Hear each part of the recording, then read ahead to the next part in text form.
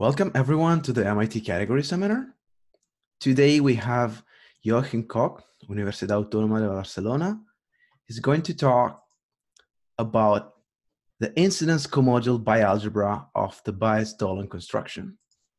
Hi Joachim, please go ahead. Thank you. So let's first make sure that, so there was a doubt whether my piece of paper would automatically become active as the main window, or you have to do that yourself. How does it look? It looks okay. We are seeing this. I see your paper without doing anything, so it looks good. Okay. So the title is the incidence comodule bialgebra. Whoops. Of the Baez Dolan construction. So there's a preprint where you can find all details if you need them. So that's 19, 12, 11, 320. Okay, so let me start by announcing the theorem and then explain as much as I can. So the theorem says that for any operad P, you can look at the free monad on P, and you can look at the Baez Dolan construction.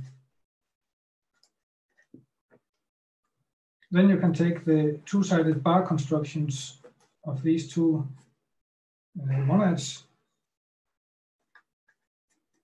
So all this I will explain. These are the bar constructions. Then you can take the incidence bialgebras. So that will give something here, and it will give something here. And the theorem says that H is a comodule bialgebra over B. So that's the theorem.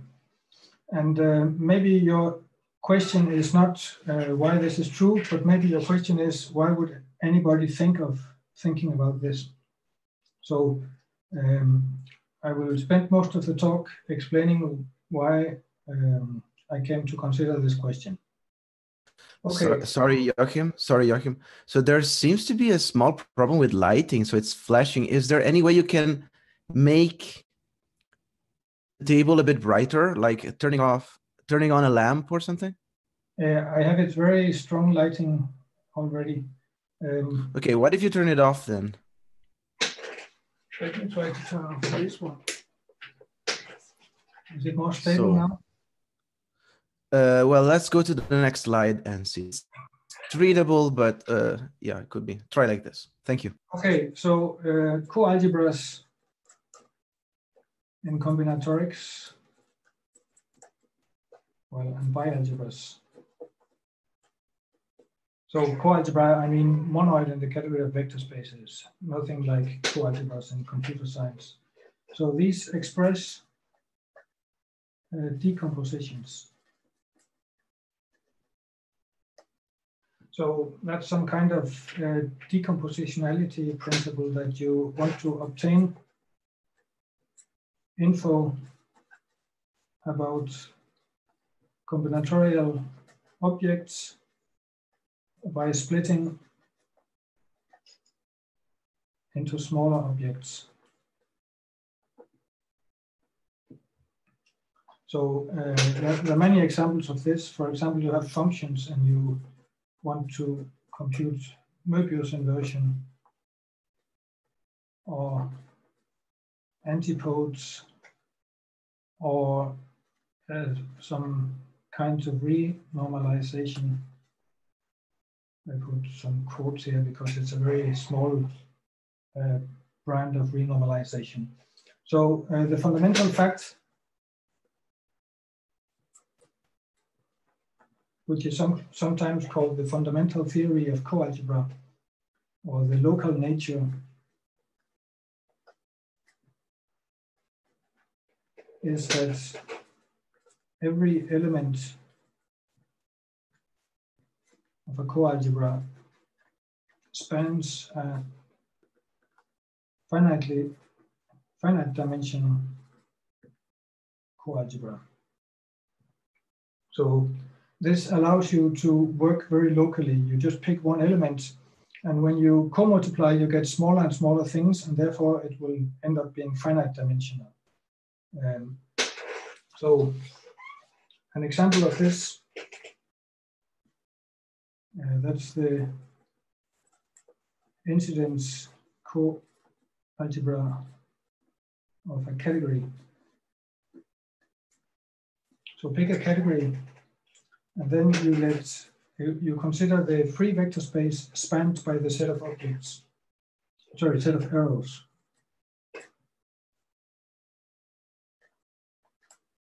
And then you define a co-multiplication. So you co-multiply an arrow by summing over all ways it could have arisen by composition, first arrow A and then arrow B. You put A here and you put B here. So that's the co-multiplication. So this is a map from like this. And you should also say what the co-unit is. The co-unit is equal to 1 if F is an identity arrow and 0 in other cases. So this is really a very basic example of what this is all about. And it's important to see that this category could be just a poset. And in that case, it's the classical construction in combinatorics of the incidence coalgebra of a poset. And so maybe I should put two names here, Leroux for the category case and Rota for posets. Now, bialgebras, that's the same thing, but you also have the ability to take disjoint unions. So it comes from structures closed under disjoint union. And in that case, you get not just a coalgebra, but also algebra structure just by taking disjoint union of the combinatorial objects that span your vector space. So in this forum, maybe it's good to think of parallel composition. That's the algebra structure. And then serial. And now it's not composition, it's decomposition. That's the coalgebra part. Okay, now what's more powerful than just to have a coalgebra structure is to have two coalgebra structures, and they should interact. So here comes the definition of comodule bialgebra.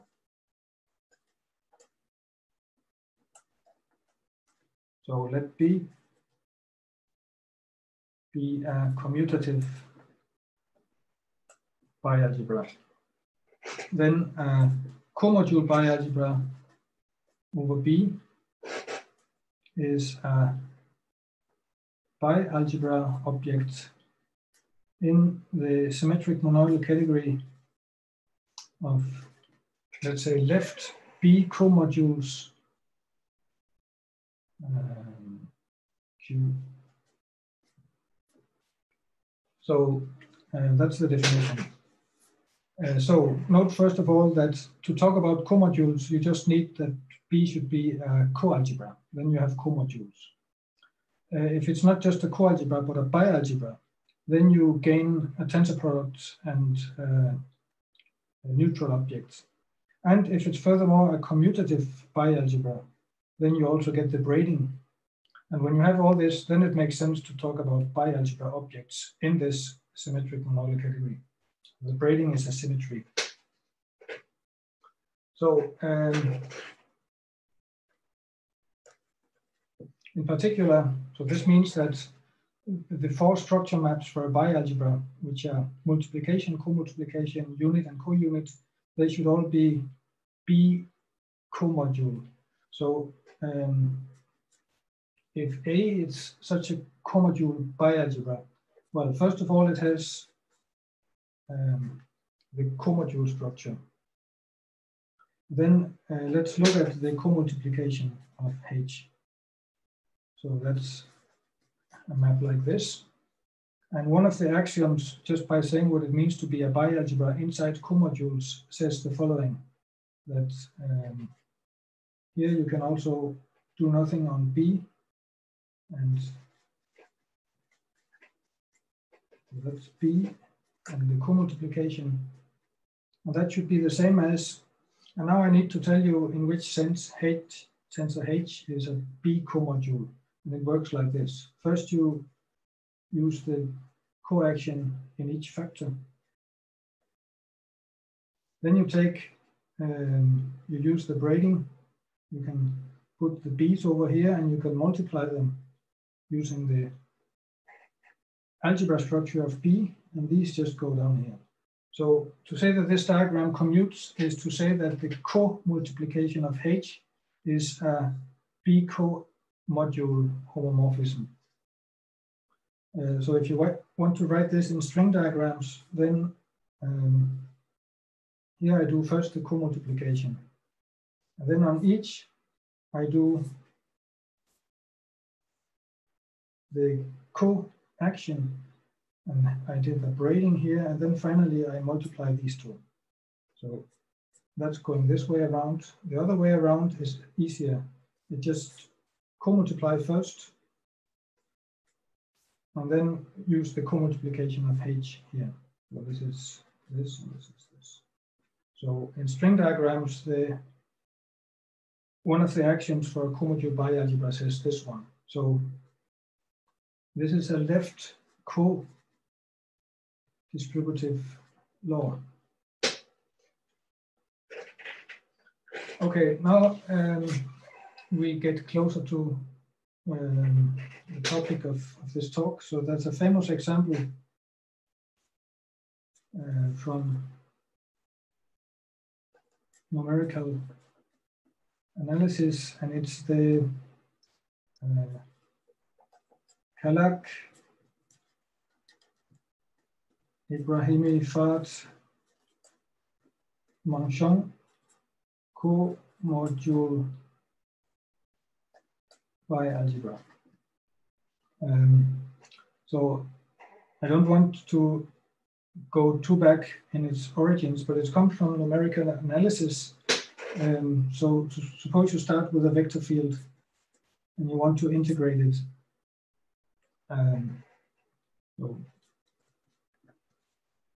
Then you can expand y as Taylor series, and then you can expand further. In fact, you can make an expansion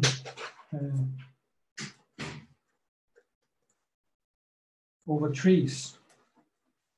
So it goes like this. You sum over all trees,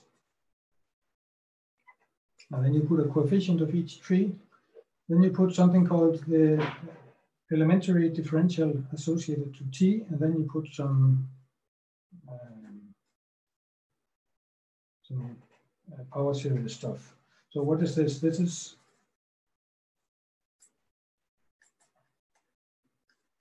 elementary differential.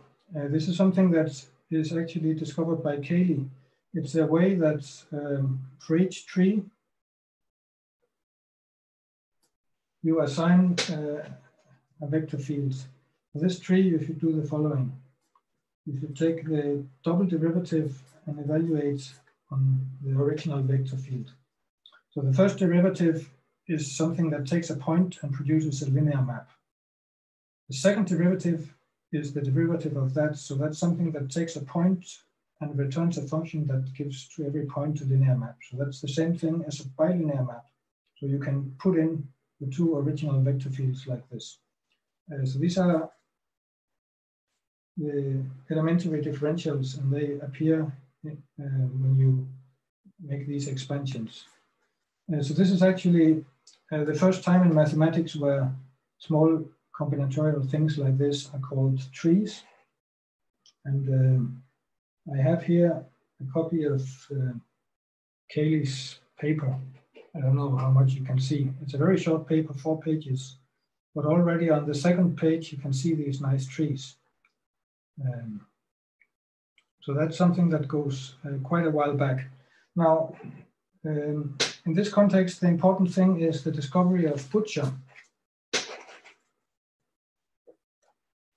which is in the 70s. I'm not exactly sure. And there's a group law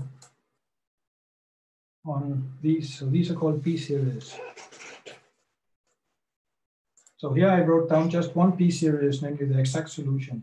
But for each series you write down like this, there's a numerical method associated to it. And all these methods form a group. Now, this group law is the group of characters on a Hauptalgebra. Oops. H. And I want to describe this Hauptalgebra for you. It's the Butcher, well, now it's called Butcher Kohn-Kreimer Hauptalgebra. So Kohn and Kreimer's names became attached to this because it also turns up in renormalization. And maybe I actually want to start there. Let me just see on time. Yeah, that's okay. So in perturbative renormalization, you want to take, well, you have big sums of Feynman amplitudes that to each graph assign a number or something more complicated. And in the end, you want to disentangle graphs into smaller graphs. So it turns out that there's a very nice co-multiplication on these graphs. So here I just take an example. You co-multiply a graph in the following way. Let me see if I can write it vertically. So it's about picking out subgraphs. So either you could pick out nothing, that's the algebra unit. And in that case, on the other side of the co-multiplication, you get the same graph. Or you could pick this small subgraph here. And then on the other side of the tensor product, you should contract that subgraph to just a vertex, and you get this one. You could also pick out this one, in which case the right-hand side would be like this. Or you could pick out both. And then you should contract each of them to a vertex. And finally, you could pick out everything, and then this one is just the algebra unit. So this plays an important role in renormalization, at least in some branch of renormalization, to figure out what should be the renormalized amplitude on a big graph by splitting it into smaller graphs until you get down to the smallest building blocks where you know how to do. Now, so this is Kreimer and Kohn-Kreimer around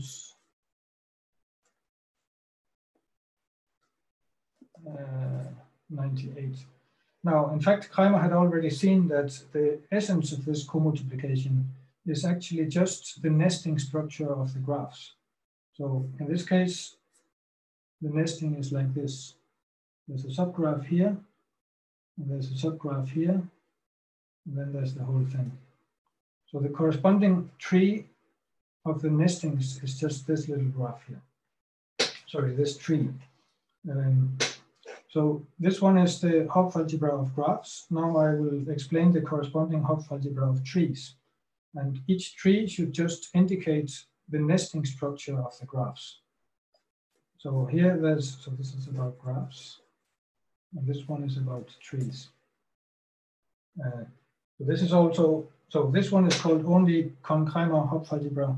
This one is also called Butcher Kohn-Kreimer because it is the Hauptalgebra whose characters give Butcher's group law. So how does it work? Well, now it's about making cuts in a tree. And here we could either make the cut above all edges. That means, sorry, I want to start with below. No, I want to start with above. So the first cut is this one. Then above the cut, there's the trivial tree. And on the other side, there's the whole tree. So that corresponds to this and the same nesting. The second option is to cut like this. That will give just a point here and this tree over here. The third option is to do the opposite thing. And here, in the case of trees, you get the same result. Over here, it was different, but the nesting structure are the same. Finally, you could cut like this. Then you get these two dots on the left and only this dot on the right. And finally, you could cut below everything and you get the tree itself and the algebra unit. So this is the Kohn-Kreimer-Hopf algebra of graphs, and this is the Bucher-Kohn-Kreimer-Hopf algebra of trees. So these are sums, I should, sorry. Writing vertically is not so obvious. Now I can finally come back to the Calaque Ebrahimi-Fard Manchon comodule bialgebra. It takes these two ideas and join them to a single one. So I think I can keep this here just for a second. So there's a second co-multiplication on trees. And it just says, okay, a tree looks like a graph, so we should be able to have the same kind of extraction of subgraphs, co-multiplication. And I will call that B. This one I already called H. Oops. So now it works like this. You have to extract sub-trees. And the way to do that is that you should cover the tree with sub-trees. So you could do like this. You could do like this. Of course, you could take the whole thing. Or you could take just this. So there are 4 terms in the sum. You're not allowed to take this one, because this is not a tree. So in each case, I should take the forest of all the pieces on the left. So that gives this one. And then on the right, I should contract the blobs. So that will give, I contract this whole thing to this, and then this one will remain here. Here it's the same.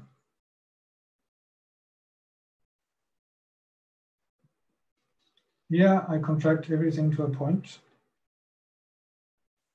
And then I just get this. Sorry, what should I say here? No, sorry. I take out one blob and I contract everything to a point. Here I pick out just the individual nodes, and each of them I contract to a point, and I get this one. So the Calaque Ebrahimi-Fard Manchon says that H is a comodule bialgebra over B. This is interesting because this co-multiplication also turns up in numerical analysis. It was discovered maybe 30 years after Bucher. It's also an operation on B series called substitution. That's Calaque, Eyre, and Vilmar. Okay, this is the starting point for this. It's this very nice comodule bialgebra structure between the Bucher-Kohn-Kreimer co-multiplication, which is cutting trees, and then it's the Calaque, Eyre, Vilmar, Calaque Ebrahimi-Fard Manchon co-multiplication here about extracting subtrees. Okay, that was a long background. Now I can start. Let's see my plan. Yeah, now I should come to the Baez Dolan construction.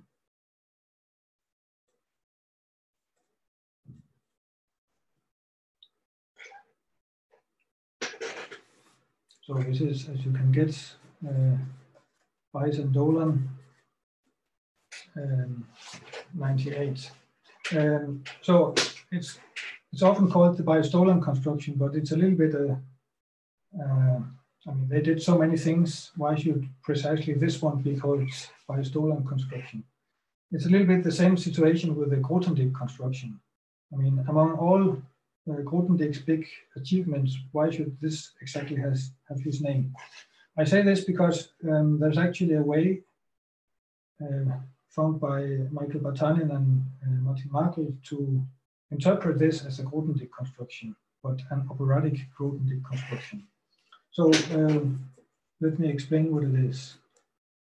So we should talk now about colored operads. So that means that there are operations like in any operad, but now there are input colors and output colors. So this would be an operation in P, and then instead of just saying the arity of the operad, which would be N in this case, you need to indicate all the colors. So this is an n-array operation from the n tuple x1 to xn and output color y. So all these are colors. You should also call them objects. It's better maybe to call them objects because an example of this, well, I should first say now there's a composition. The composition says that whenever you have a configuration on two levels of operations, you can contract the whole thing to a single operation. And of course, when I say configuration of operations, here it's important that all the colors match. So if this is an operation with input x1 and x2 and output y1, then the next operation at this level should have inputs y1 and y2 and output z. And this would be in now x1 up to x4, z. And this should be associative, and there should be for each color a unit operation like this. Now, it's good to call them objects because an important example of this is a small category. A small category is the same thing as a colored operad with only unary operations. So that's just to say that if you have an arrow from x to y, you just write it like this, and then you do all the operad business as usual. So small categories are a special class of colored operads.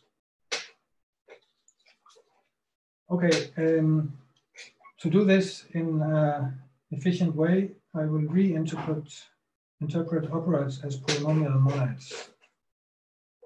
From now on, when I say operad, it means colored operads.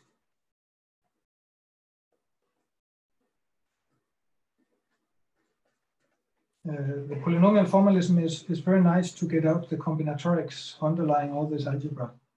And it's for the following reason. So a polynomial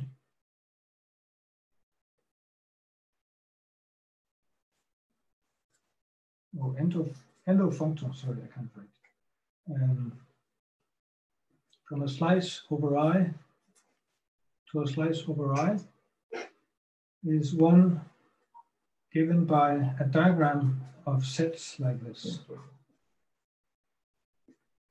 there are some set maps S, P, T. And the way such a diagram gives rise to a functor is to do pullback along S, right adjoint to pullback along P, and left adjoint to pullback along T. So you can write out an explicit formula, which is maybe useful to explain the terminology. So a set over I, that's the same thing as an I-indexed family of sets. And if you spell out all these adjoints to see what they do, well, they will return another family over I, and it has the following formula. You sum over all the B in the fiber over J, sum over fiber here. Then you multiply over the fibers here of this map. And finally, you put the variable corresponding to the image of that element. So that's SE. So this is the formula for evaluation of a polynomial functor. And you can see that it's a sum of monomials. Well, it's a family of sums of monomials. So that's why it's called a polynomial functor. So in practice, you will restrict to the case where P is a finite map. That is precisely the characterization of this whole functor is P. It's to say that P is finitary. It means it preserves filtered colimits. Now, what are these sets, the nice combinatorics? The point is that you should think of P as the set of corollars. So each P you picture like this. Then the output color is, you apply this map. This whole thing, the incoming edges is the fiber, and that's a finite set now. And each of these fibers, so that's an element here now, it has a color. So you can say X, E1 up to SEN, if it's an memory operation. So the interpretation of the elements in P is that they're colored operations like this. And if it has a fiber of size n, then it's an n-ary operation. So this is precisely the structure underlying operads. So a polynomial monad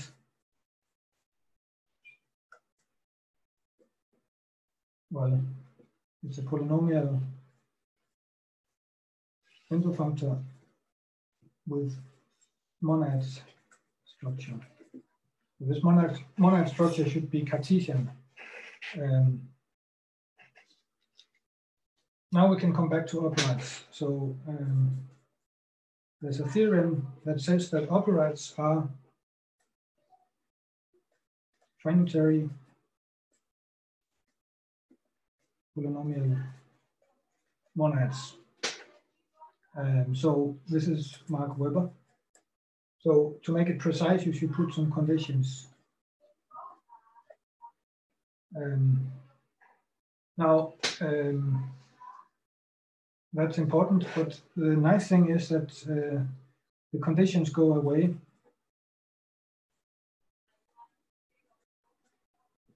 In higher category theory. So already over groupoids instead of sets, you can dispose of these conditions, and then you can say precisely that operads are finitary polynomial monads. But now you need to say operad in groupoids. So that means you now have a groupoid of colors and a groupoid of operations and so on. So this is in a paper of mine with David Gebner and Rune Haugsing. Okay, now we are ready to start the theorem. So here is the theorem again. You need to form the free monads, and you need to form the Baez Dolan construction. So let me now explain the free monads, and then I finally come to the Baez Dolan construction. So free monads on P. So for this, P does not need to be an operad. It could be any endofunctor. So it exists just by the fact that we are talking finitary endofunctors now. What is important here is that it's polynomial again, and it's represented by the following diagram. It has the same colors. Doing free monad does not change that. But now, instead of just having the corollars as operations, now it has all trees.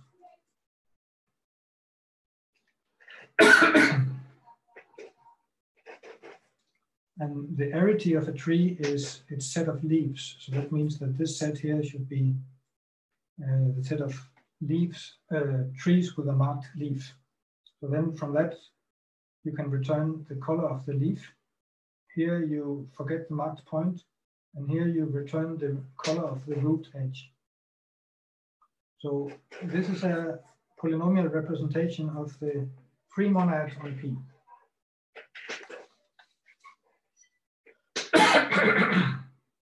Now finally, the Baez Dolan construction. P circ. So usually in the literature, it's usually denoted P plus.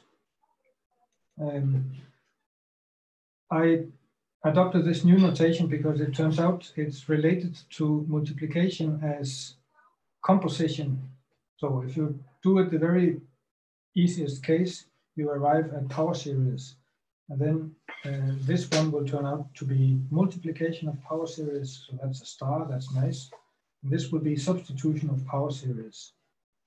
This seems to be general principle. So I started to denote it with a circ.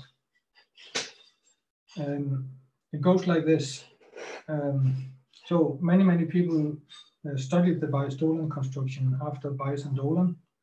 So in particular, Hermida, Mackay, and Power, and Eugenia Cheng. So the version I will present here is essentially Tom Leinster, and the polynomial version of that is a paper of mine with Shayal, Batanin, and Mascali. So it goes like this.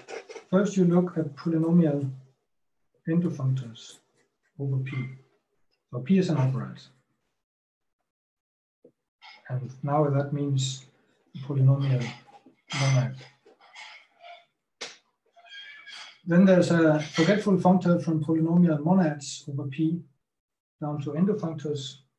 And for example, exactly the same reason as here, there's a left adjoint to this one. So there's a free polynomial monad functor over P. Now, there's a canonical fundamental equivalence saying that this is the same thing as Z over B.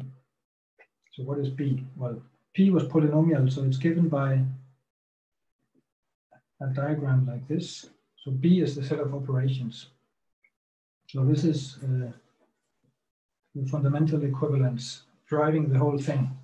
And that's not so difficult to see because you need to know that natural transformations of polynomial functors are given by diagrams like this.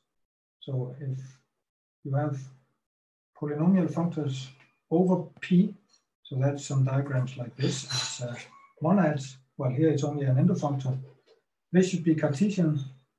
That means that this whole data is completely specified just by giving this one. The rest is pullback and composition and composition. So to give a polynomial endofunctor over P is the same as giving just a single element in this category. Okay, now this adjunction induces a monads, and you transfer it along this equivalence, and you get a monad here. And that monad is the Baez Dolan construction. Okay, all this is very formal. Now the good news is that you can extract very nice combinatorics from this. And this, I think, is a general feature of this whole approach to these things, that you do things quite formally with categories, but then you extract nice combinatorics. So here's a theorem which is from KJBN. It says that this new monad is polynomial again, and it's given by the following representing diagram. Now the old operations have become the new colors. That was already one of the key features in Baez Dolan's original paper. And here we find again the P trees. Oops, maybe I did something I was maybe not precise enough. So when I said trees here, that was obviously silly because it must depend on P. These should be P trees. That means that every node is decorated by an operation and every edge by a color. And of course, that should be compatible. So it's about P trees. Here it's again about P trees. But now the monad substitution law is very different. It's not about grafting onto leaves. It's about substituting into nodes. And that means that this should be considered, in this case, a ternary operation because it has 3 nodes. So that means that this fiber, which should encode the arity, should be all the possible ways of putting a marked node on the tree. So this set or groupoid here is the set of all trees with a marked node. And once you have a marked node, you can return that node. That's an operation. Remember that these are corollas.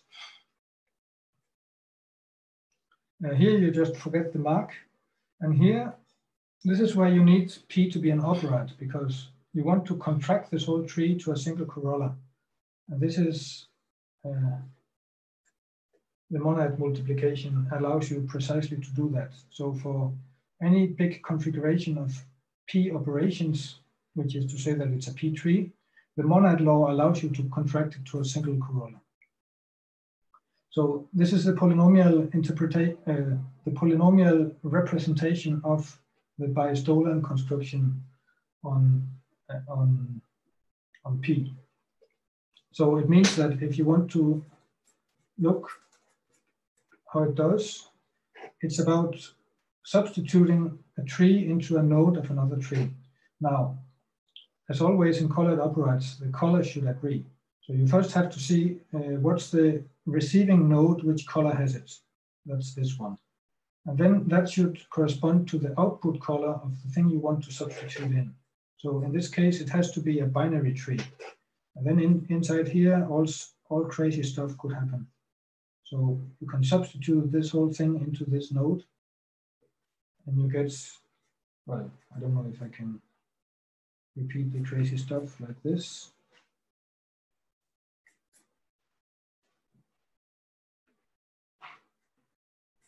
So this is how this substitution looks if I only substitute into one node. If I have to do the full monad substitution, then of course I should do it in every node.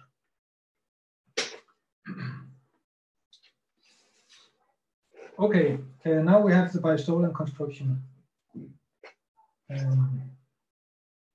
Now we can finally start to work towards the comodule bialgebra. For that, we first need the two-sided bar construction.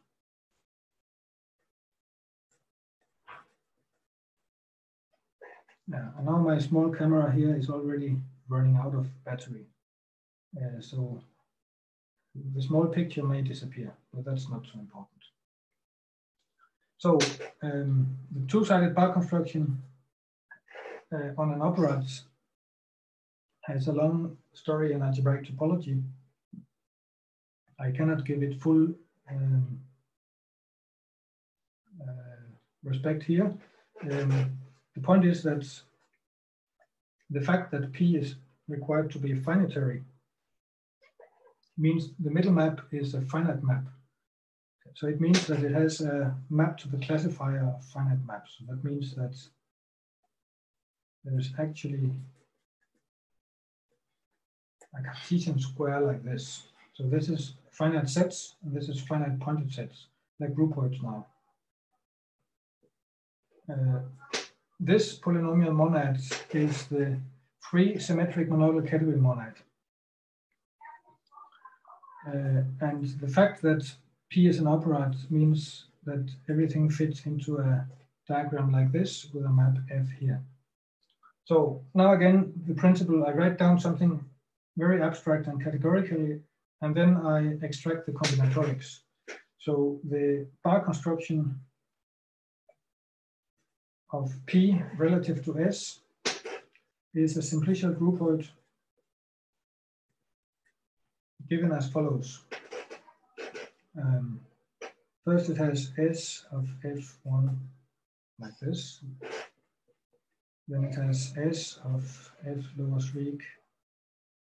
Sorry, I wanted to call this R, because later I will substitute P star and P plus for this R.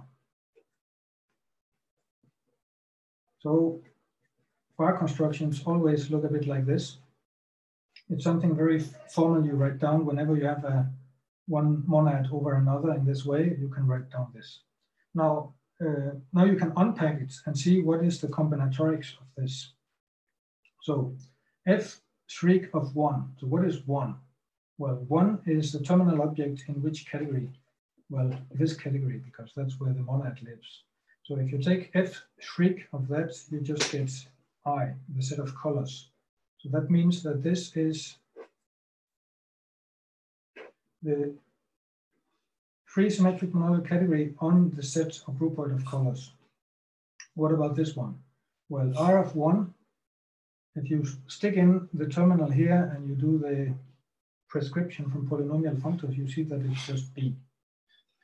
And when you put it down here, that becomes, sorry, it's B over I, and when you put it down along F street, you get this set of groupoid B. So this one is the set of all operations, and then you want monomials of that. And you can continue this explicit description, and you see that what you get here are precisely two-level trees.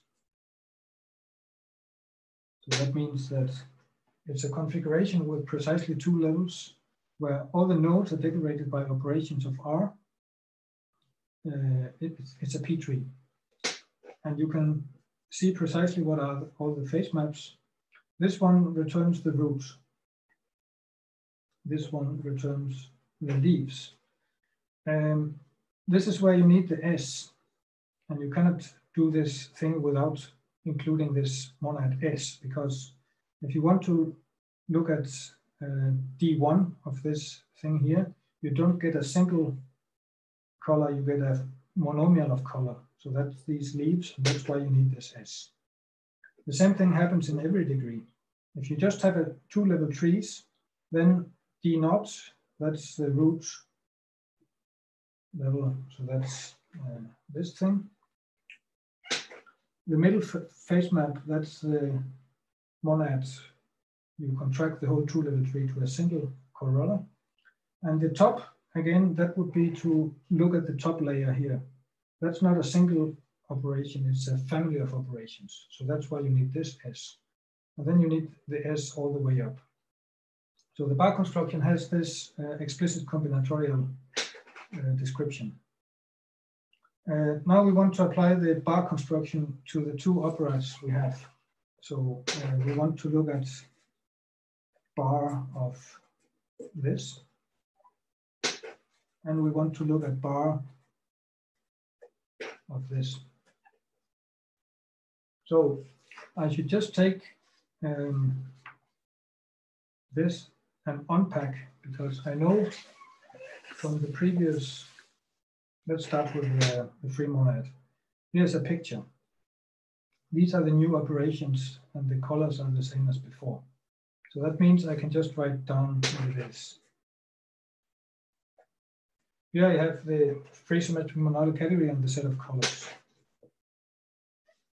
Here I go back to the description of the bar construction. I should have the free symmetric monadic category on the groupoid of operations. But now the groupoid of operations are the P trees. So that means that in this degree here,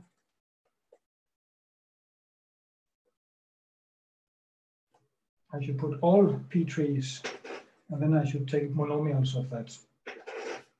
And I continue the next level. Well, the next level in the general case should be two-level trees, where each level are operations. But now the operations are themselves trees. So that means that if I first write the level, then below here, I should put a whole tree. And up here, I should put another tree.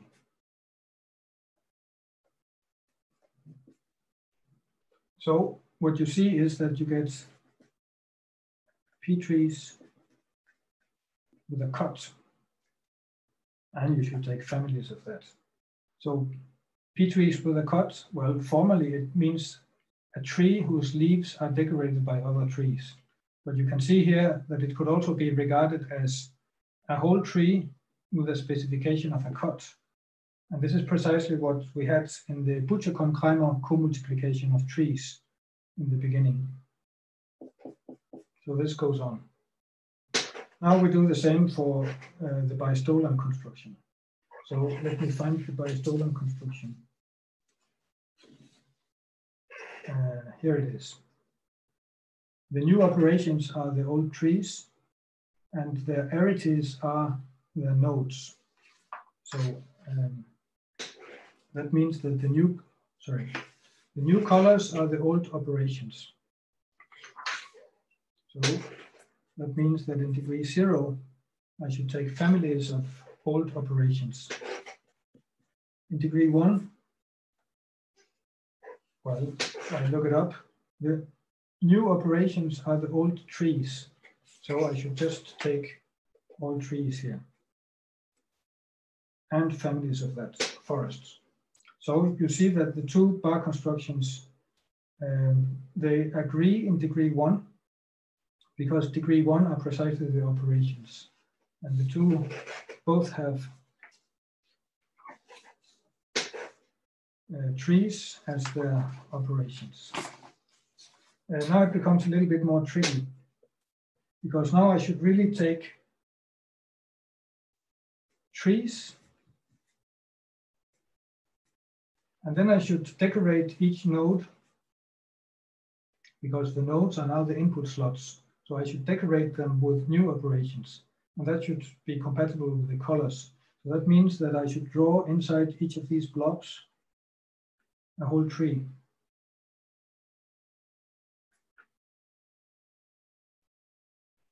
Like this. This is degree 2 in this simplicial groupoid. And now we should look a little bit what the face maps do. The bottom face map should just return the whole contraction. So that's the monad multiplication.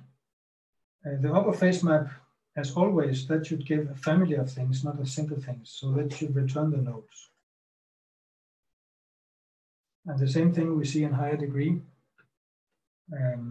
Maybe I don't write all the face maps just to save time. But the point is that the top face map will return the blobs. So here we have a blobbed tree. So if you look inside each blob, you get a tree. And you get a whole family of them, because there could be more than one blob here. Okay, now we have the two bar constructions. Now we should take incidence coalgebra. Well, in fact, incidence bialgebra of these.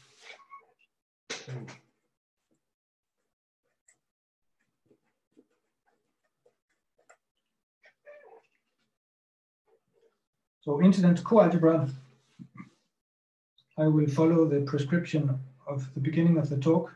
I just need to say that it's also a bialgebra. And that's because these free symmetric monodal category applications, it means that I can think of this whole thing that's a forest. It's a p-forest. So it has a notion of disjoint union, and it's clearly compatible with all the kinds of extra structure we put up here. So that means that if we take incidence coalgebra, we get actually a bialgebra for free. So let's go back and remember for a category how you multiply an operation. And remember that an operation is just an arrow. And you look at all the way you can factor it, and then you write A here and B here. Now, you could write down the nerve of this category, which is a kind of simple-minded version of the bar construction.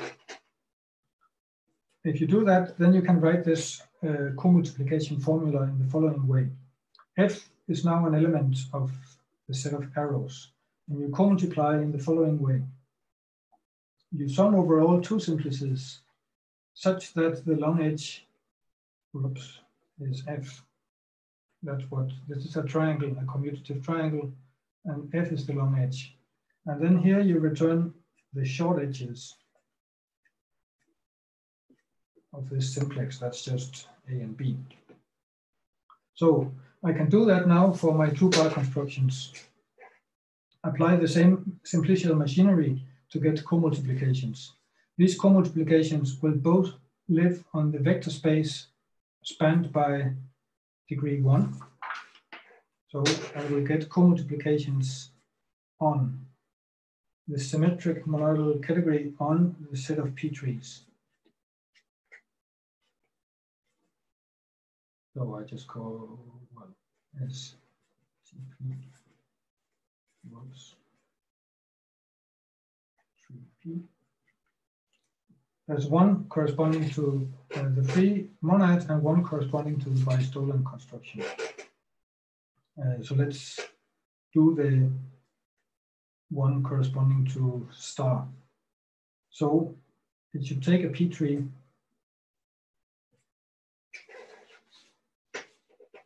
then it should look at all the simplices whose middle face map gives that P tree. That just means that I remove the cut. So I'm summing along this fiber. That means I'm looking at all possible cuts of this tree.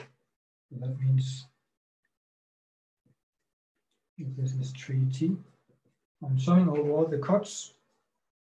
And then the two face map returns respectively the top part and the bottom part. So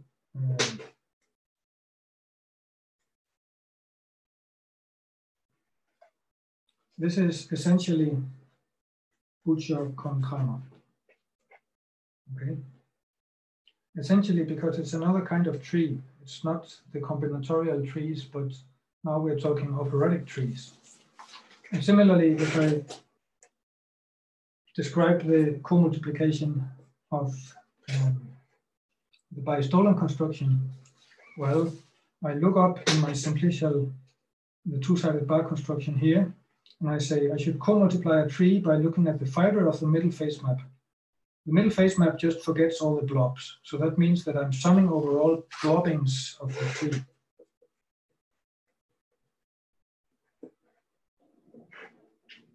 And then D2 just returns the blobs, and this one contracts the blob. So here I get the blobs, and here I get the contractions. So except for the fact that now we are with operatic trees, this is similar to the Calaque Ebrahimi-Fard Manchon co-multiplication. So that was a very long detour to get something not that difficult, namely this one. But now it fits into a big machinery. And I should also say that this works for all P. For example, you could take P to be a category. Okay, now it remains, of course, to proof of the theorem. I don't know if I have the theorem easily here. The theorem says that the incidence bialgebra of the bar construction of the free monad is a comodule bialgebra over the incidence bialgebra of the Baez Dolan construction.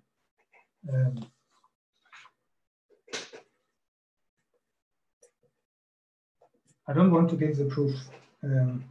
It's mostly formal and it's also completely combinatorial. First, you use properties of the groupoids involved, and in particular the category of operatic trees.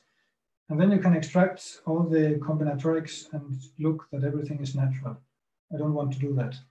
I have 1 minute. Yes, okay, so examples. So how do I really get this one?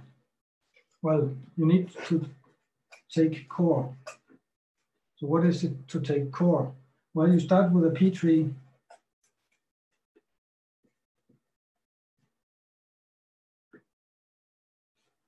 And you just return its combinatorial core. That's this fat part.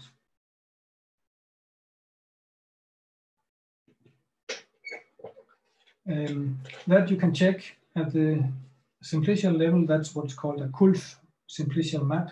So it automatically induces a coalgebra homomorphism, and this will give precisely the Calaque Ebrahimi-Fard Manchon in both cases. Now, this taking core is interesting because the two-sided bar construction of an operad is always a Siegel space.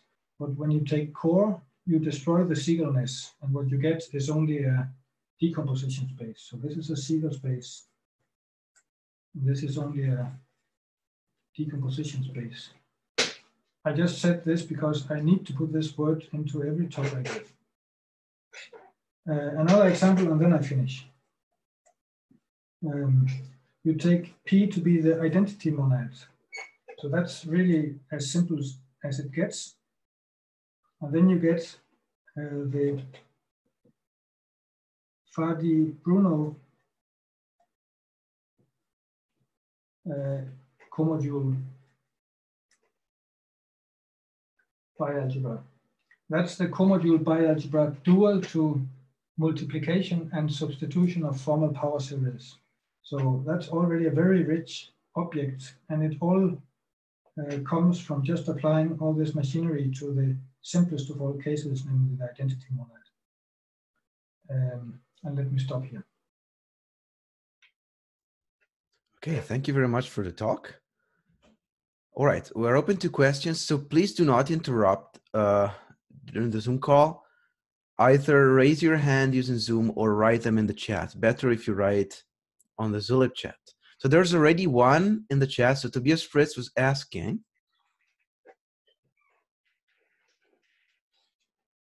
So there's already one. Tobias Fritz was asking, is the group structure on the B series related to the jet group? The jet group. Now, what group? The jet group. Okay, if you go to the chat, there's a link. But of course, we can also answer this offline in case.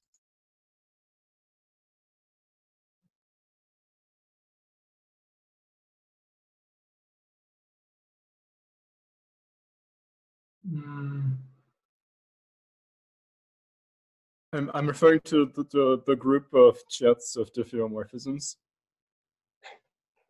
So essentially terms of diffeomorphisms modulo identifying them up to the first few. Okay, now I understand.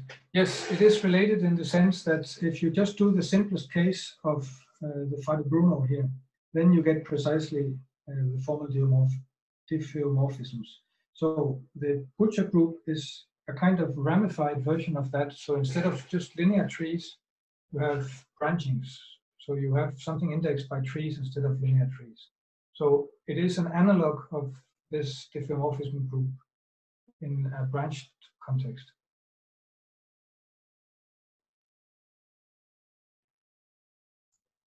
Thank you. Okay. Any more questions? Okay, somebody's asking, is there one loop missing from the tree on the bottom of page 6? That's very likely. Okay, let's see. Is this, oh, sorry, I need to change camera. It's very fast.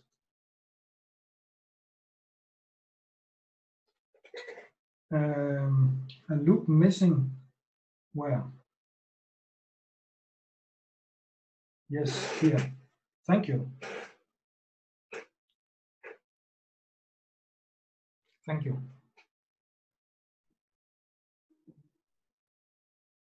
Okay. Okay, so okay, somebody else is asking, are the letters E and B coming from bundles? Yes. So they are exactly the yes. Yeah, maybe I just answered this. Okay. Then we have Pavel Sobocinski has an answer, has a question, sorry. Yeah, Pavel, feel free to unmute and ask. Okay, thanks. Can you hear me? Yes. Hi, Joachim.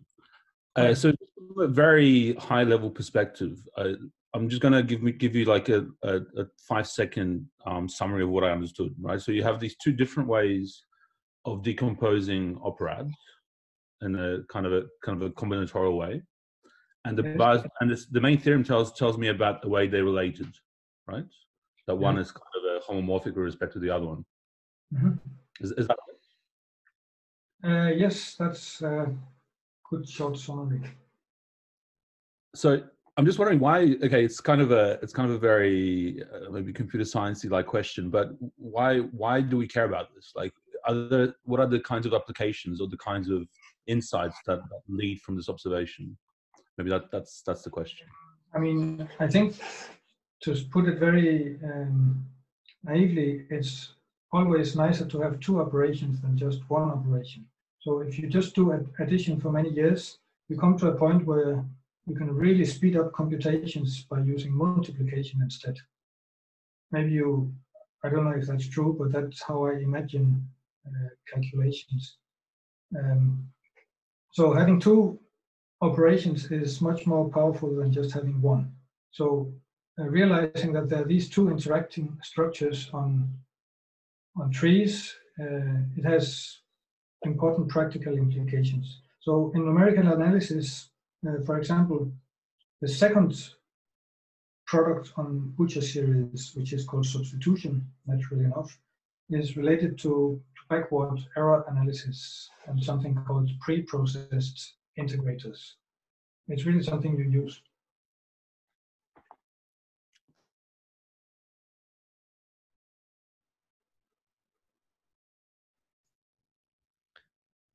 Okay, we have another question.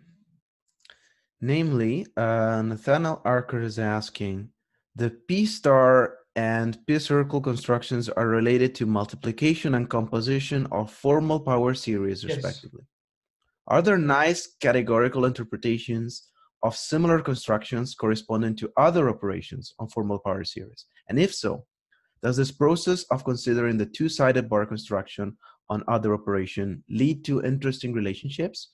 For example, to P star and P circle and so on? I think the answer is I don't know.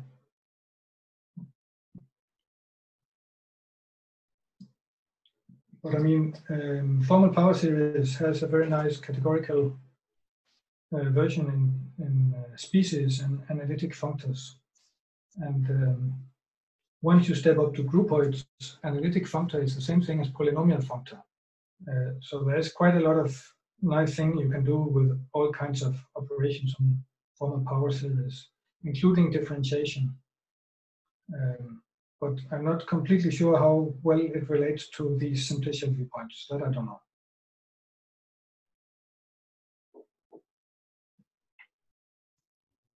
Nice. Any more questions?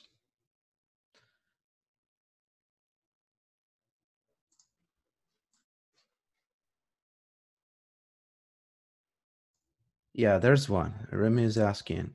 So in P circle, you compose trees operatically where not all the branches will be linked to inputs. It seems that some edges can take input trees and others cannot.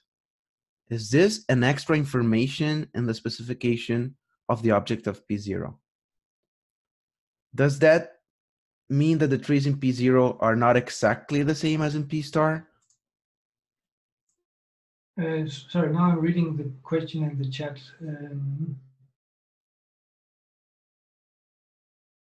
Edges can turn input trees and other cannot. I think I'm not completely sure I understand the question, but it's important to note that if you have a tree like this. You should switch the camera. Oh, sorry. Yes. There we go. In a tree like this, it's very different to have a nullary node, which is this, and to have an open-ended edge, which is this. So this does not count as an input in the leaf perspective. This is a binary tree in P star. I don't know if that answers the question.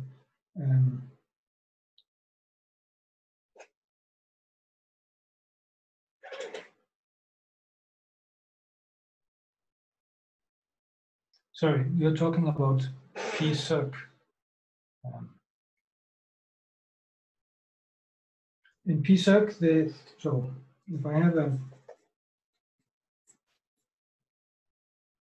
tree like this and I want to substitute something into here, I cannot put this one. It cannot go in because it has only 2 leaves. So I would need to have one more leaf, and I would need also a bijection between these leaves and these incoming edges. And the color should also match and so on. So I think there's no distinction. I think I misunderstand the question maybe. So maybe Remy, can you clarify the question? Yeah. So how do you specify non-leaf terminal? So those branches that are not input but are leaves. So if we're talking about this one, then the leaves are only a question of type checking, because they check which trees can be substituted into which nodes. So these are only about the types, because the types are now B. So B is about the outer shape of a corolla. All right. Okay. Okay. It's just a matter of how we construct the trees and disappear in the construction. Okay. Thanks. Very good. So any more questions?